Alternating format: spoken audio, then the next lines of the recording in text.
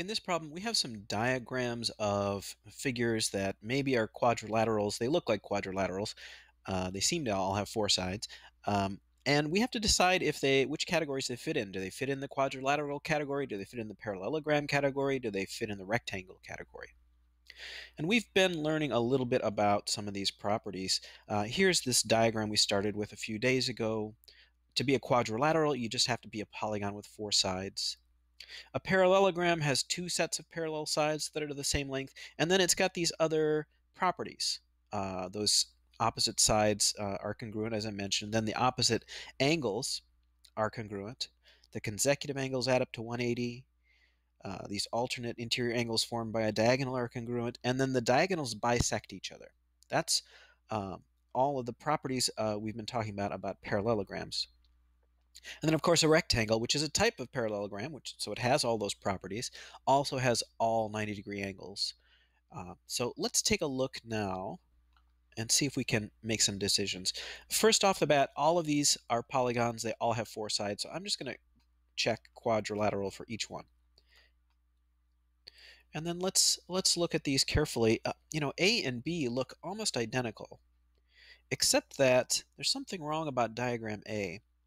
Usually, if this were going to be a parallelogram or a rectangle, which is a type of parallelogram, you'd see that the diagonals bisect each other. So you'd have markings that showed each half of a diagonal was the same.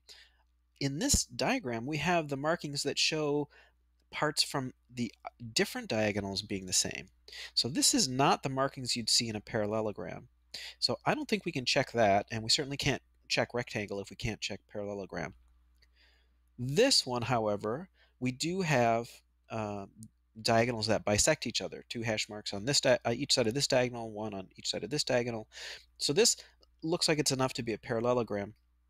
And although it might look like a rectangle, there's nothing in the diagram that shows that. So this could be just a slightly skewed thing where we can't really tell it's a parallelogram, but it is. So unless we see some markings about angles, we're not going to go to the idea that this is a rectangle.